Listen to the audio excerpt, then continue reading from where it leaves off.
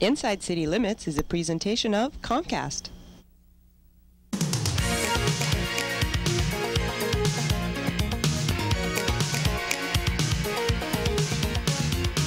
Welcome to Inside City Limits, the show that brings you the best in San Francisco's arts and entertainment. I'm Diane de Castro. On tonight's show, we'll get a behind-the-scenes look at an arts festival that's already underway, then stop by SOMArts Gallery and see their latest exhibit, and Tim will take us out for a bite to eat. We'll do that and so much more after we hear from you, our people on the street. What's your favorite theater in San Francisco? My favorite theater would be the AMC 1000 on Van Ness. We love going to the Metreon. That would be the Roxy Theater. Today we're here at the African American Art and Cultural Complex, finding out more about the Afro Solo Arts Festival. Over the course of 6 weeks, the festival celebrates African American artists, giving voice to the Black experience. We'll have a chance to talk with some of the folks and artists involved. First, let's head out to see some dance theater.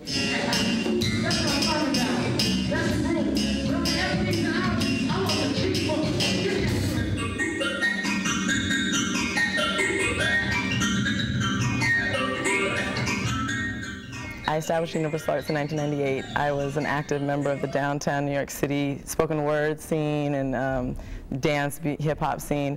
And I just wanted to try to pull together some of the artists that I've been working with in these clubs into a unified, kind of a more organized theatrical production. And so our first one was called The Beat. This was established from the collaboration of a lot of different artists like Bakari Wilder from Bring On the Noise, Bring On the Funk, a lot of spoken word artists and MCs and dancers from the Lower East Side scene. And it was generated from my experience of going to a hip hop club and seeing like 200 people freezing on beat at the exact same moment. And I was like, totally blown away. I mean, I've been to many, I was in Stomp, I've dealt with rhythm for my whole life, but to just step back and observe the power of rhythm to synchronize a whole community of people into this unified beat really overpowered me, and I went home and I wrote a poem called The Beat that night, and it was so good that my producer said, why don't we expand that into a full-length show?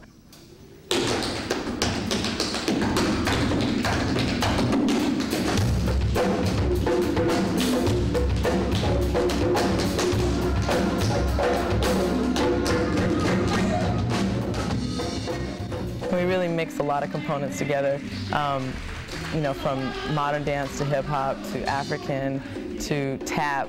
John Kloss is our featured tapper in this show, taking the role of Bakari Wilder that he did in New York City and in Zimbabwe, and he's doing a fantastic job, by the way. So we've got all these different genres, and also the music changes from Latin jazz to you even have a little moment of classical, just trying to really give its just due to the rhythm across cultures and genres.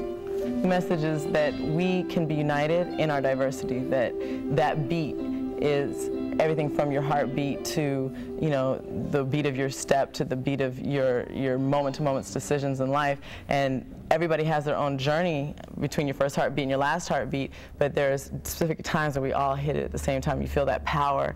And although we're diverse and we have all these different ways that we're coming to that rhythm, there are times when we all just hit it and feel that oneness. So that's the message underneath it, is the power of music to be an analogy for social unity and diversity.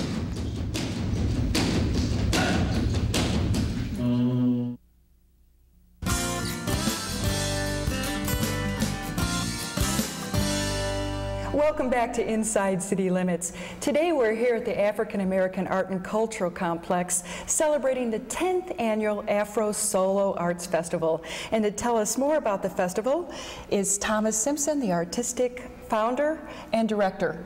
Thank you very much. It's so good for you to be back on the show with us. Well, we're really happy that you came to let us share what's happening with Afro Solo with the public. And what's happening this year? This year is our 10th anniversary. It's very exciting. We have a festival that's stretching a little bit longer than our past, and celebrating our 10th year.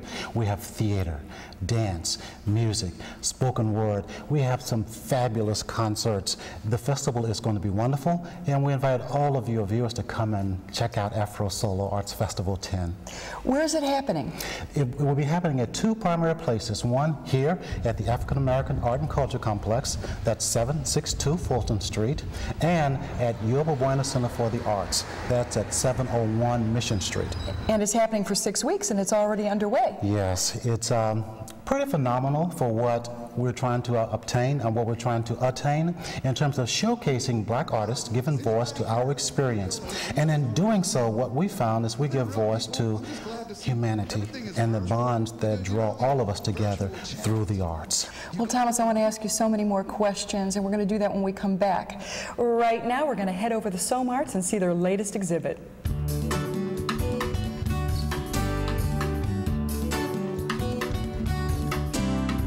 The Cafe Show is a benefit for SOMArts Gallery. Recently they've had some funding cuts and they've actually had to lay off some staff. Well, it's a great event space and they've been doing a lot of quality shows here for years. We're working in conjunction with SOMArts Gallery, Artwork and SOMArts together, to put on a fundraising benefit so we can help supplement some of the funding that they've lost and some of the staff that they currently have, so that we can basically help keep the doors open and keep the space available for local artists to show their work. This show, there's works of all different styles, all different media. There's 104 artists represented in the show. There's an auction as part of the show. It's a silent auction that runs every day, Tuesday through Saturdays. The auction ends every day, and basically at the end of the day, you can, if your bid is the winning one, you can walk away with a piece that day. Same for the pieces in the show, actually. What separates it and what makes it a cafe show is that if you decide to purchase a piece as opposed to waiting towards the end of the show to take the piece, you can take it that day. And the works are figurative, there's statues and other installation, mixed media works, works made of pencil, acrylics, oils, the full gambit. Every Saturday, there'll be a full slate of events going on here at the gallery. Between noon and 4 p.m., there'll be poets, there'll be musicians, there'll be an artist, Josephina Bosch, creating an installation. She's using this as her gallery space during the run of the show. There'll be a full slate of events. You can go to our website, artworksf.com, for an updated list, and it's a free event. I guess the main reason that people should come down is because it's a great show. I'm certain that there would be a style or an artist or a piece that would touch people that would come down to see the show, since there's so many works with so many different artists. And the other reason besides that is because of the support for the gallery space. Thomas, let's talk about some of the highlights of the Afro Solo Festival. What do you have going on? Yes, we have a wide range of arts taking place this year. We have a visual arts exhibit called One Black Day. It's a photographic exhibition. We enlisted African-American photographers to go out and photograph the black community, and one day they did. We have some phenomenal photos. We're calling that exhibit One Black Day, My Race, My Grace. We also have a full week or 4 performances of local emerging artists giving voice to the black experience through theater, dance, music, and spoken word. We have a fabulous comedy concert coming on August the 23rd at Yerba Buena Center for the Arts, featuring 4 comics. It is going to be hilarious. One particular artist we're having this year is Omar Sosa. He's Afro-Cuban. He's going to give a fantastic concert. He's a pianist, and he'll have his quintet with him. Then on September the 6th, we have a performance of what we're calling Artists from the Black Diaspora, in that we have artists from Nigeria, other countries in Africa, from the Caribbean, who are going to give voice to the black experience from other parts of the world. So a global experience. Yes, yes. And that's part of what we see as our future, too, showcasing black artists from all around the world. Thomas, why is the Afro Solo Arts Festival so important? Diane, I think it's really important for several reasons. One, it allows the artists, the African-American artists, to give voice to our experience. Number 2, we use it as a gathering place for people to come and kind of, through the arts, explore what it means to be human. I think for those reasons it's really important. One place people can look us up to find out the rest of our schedule is at our website, which is www.afrosolo.com. theater.afrosolo.org. Great, and we want people to definitely go there and find out about all these great events. Thanks, Thomas, for joining us again on the show, and I can't wait to see you again. Thank you. Now let's head out with Tim for a night on the town. Inside this unusual triangle-shaped building is the Zuni Cafe. By word of mouth only, it has been a world-class fixture in San Francisco for over 25 years because it reflects San Franciscans and their expectations, high quality and unfussiness. Now, in 2003, the James Beard Foundation awarded the Zuni Cafe the best restaurant in all of America. Now, I'm sitting down with owners Judy Rogers and Vince Calcagno, and I'm armed with some questions. With all the praise and the awards recently, how hard is it to get a table, and can I come wearing jeans? Their answers might just surprise you. Vince, with all the recognition you've been getting lately with the restaurant, tell me, how hard is it to get a reservation here? Well, it's always been somewhat difficult to get a reservation, but one thing we do at Zuni and that we've done for years is we keep a third of the dining room open for walk-ins. You have this beautiful front bar area. Isn't that area always open for walk-ins? Yes, it definitely is a very fun place to hang out and kind of watch the world go by. Now, recently you've won the James Beard Foundation Award, and that's for the most outstanding restaurant in all of America. Tell me what that was like. There was 5 nominees throughout the country, and no one knows who's going to win. And it's announced that night, and Susie Kurtz was there, and I got to meet her, which was very fun.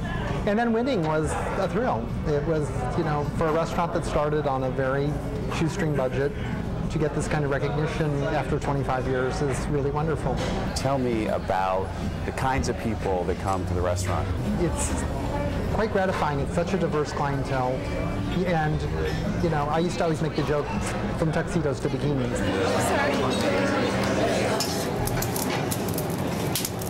Judy, describe to me sort of the cuisine that's served at Zuni. Zuni is very, very lusty, gutsy, personal cuisine that's based on the traditions of France and Italy, regions that I visited and lived in a lot when I was younger.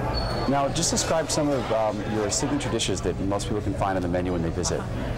Well, the first one I love most of all is the house-cured anchovies, which are fish that come in live, and we prepare them here just by curing them on rock salt using a method that's 700, 800 years old.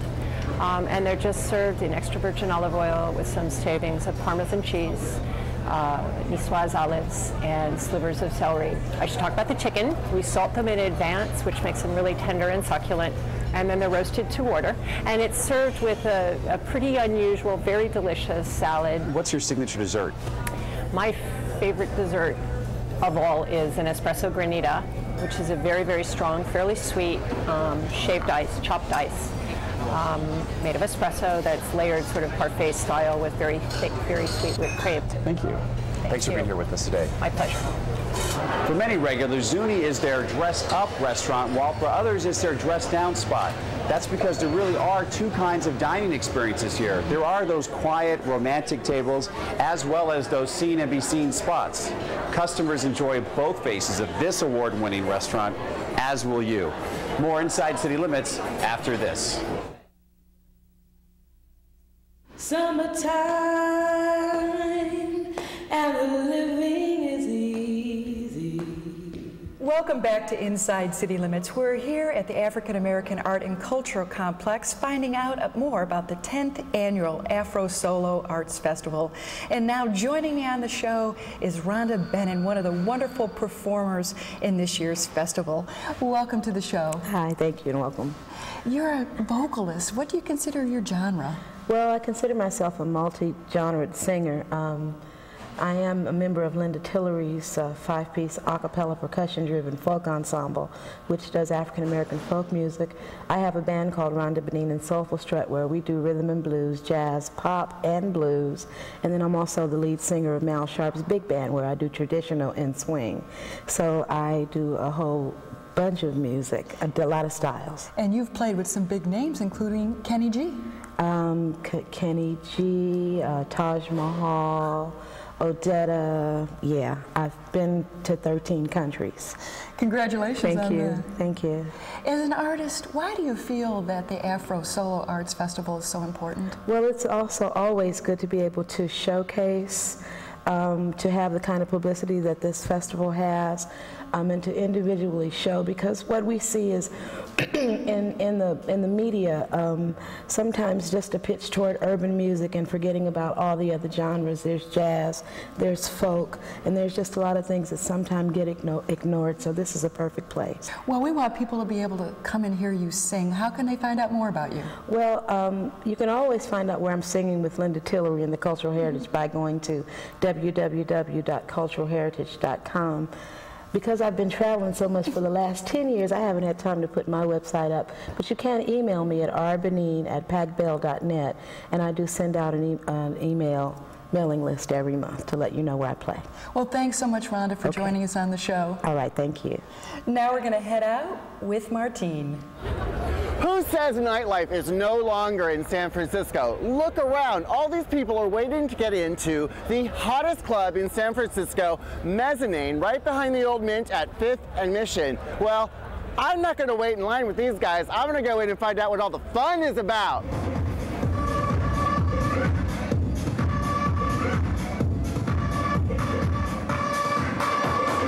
Night crawlers hungry for world-class partying and art lovers with an eye for urban design? Guess what? Your prayers have been answered. Get your groove on at Mezzanine, the freshest destination in town. Mezzanine is the creation of club impresario Audrey Joseph, former owner of legendary night spot Club Townsend. What on earth, after the run that you've had in this town, ruling the club scene, brought you out of retirement? Opportunity and boredom. Do tell. Well, it felt like there was a void, and I also saw the opportunity for doing something different. I feel like the country in general, the city, needed something new, something that was not the same old thing. What is it about Mezzanine that really stands itself apart from what else is available out there as far as San Francisco nightlife is concerned? Well, first of all, Mezzanine is state-of-the-art, and it's a little bit classier than the old garage places. The sound system here is the only installed version of this sound system in the States as of now. It's a Function 1 sound system. The speakers were built for the configuration of the room, and the design is very, very different. Our sculpted and poured concrete floors and bar tops, our lounge. The dance floor itself has a rubberized cushion underneath it and a floating dance floor on top to prevent leg fatigue. The multimedia art and club space also stages outrageous entertainment such as highly trained circus performers, contortionists, and fiercely dressed go-go dancers. Then there's Oliver, the guest list host. What kind of bribes are you accepting? Well, I haven't accepted any bribes yet, but I have been offered $500 for 2 people. Keep in mind that Mezzanine isn't only open at night. During the week, we're going to have art gallery shows. It's a place for emerging artists to have a chance to show their stuff where they wouldn't have a chance otherwise. Is nightlife still alive in San Francisco? I'm asking you right now, right here. Most definitely. Gotta love it. It's just like New York.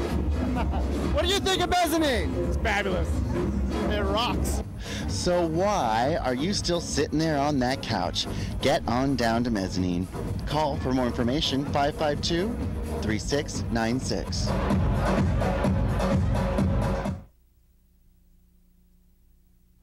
What's Martha cooking in the kitchen? The books, for Christ's sake.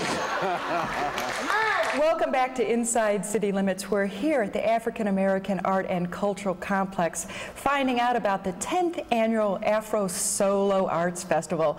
And now joining me on the show is Donald Lacy, a comedian. Hello, how are you? I'm good, and yourself? I'm great. I'm out of my garage, thank you. But anyway, it's good to be here. We'll have to talk about that a little later. Yeah. How are you involved with the festival? Well, I've known Thomas for a while, and I've been supporting this festival since it started, and he came to me a couple of years ago to get some comedians from around the area to put together a comedy night, and this is the second year that we've been doing comedy as part of the festival, and it's a great show, great comedians, all local people who I've known over the years, and it'll be a lot of fun. Why do you enjoy participating in a festival like this? Well, it's a good opportunity, particularly for African American artists. And by the way, I am African American. I know some people looking, hey, they got a terrorist on the show. No, I'm not. I'm just black guy, just a little girl. She's laughing at me. It's not right.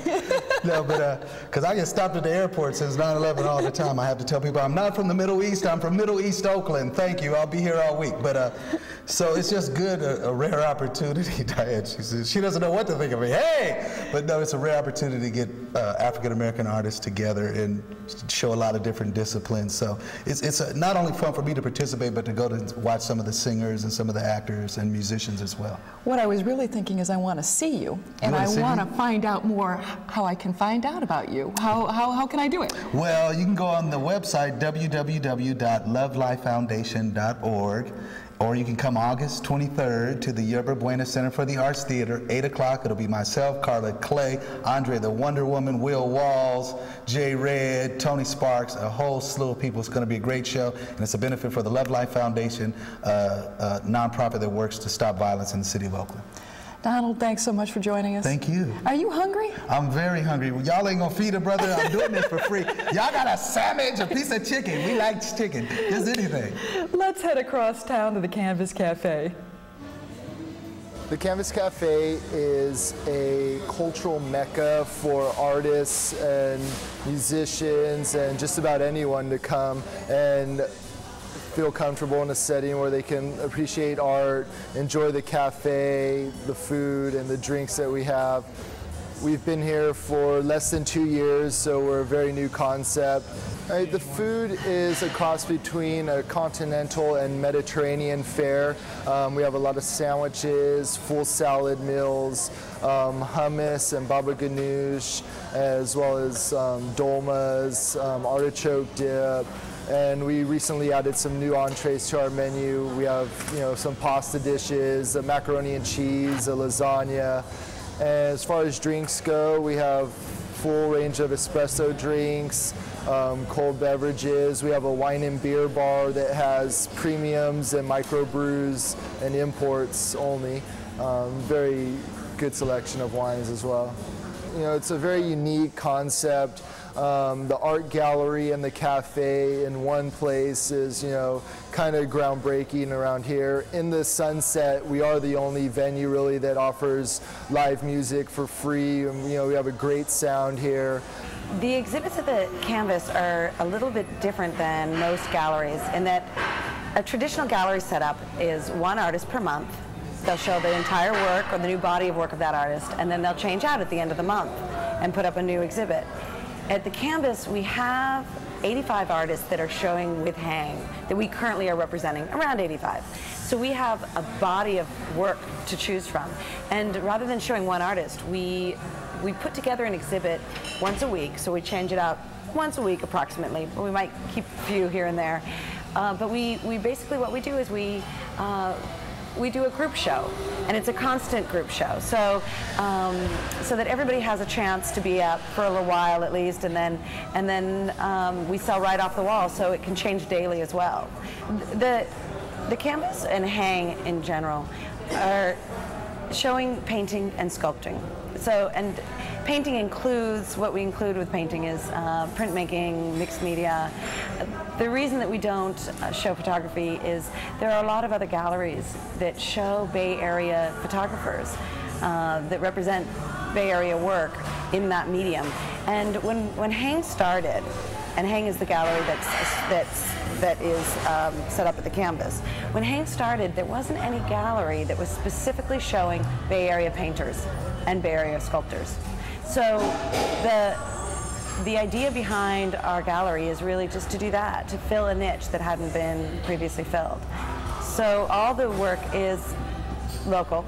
All the artists come from the talent that's right here at our fingertips. And there's actually so much talent that we're constantly turning away very competent, wonderful, portfolios that we just don't have room to show. So we're the Canvas Cafe and Gallery. We're located at 1200 9th Avenue in the Sunset, right across the street from Golden Gate Park. Our hours are Sunday through Wednesday, 8 a.m. to 11 p.m. and Thursday, Friday, Saturday, 8 a.m. to midnight. You can check us out at www.thecanvasgallery.com.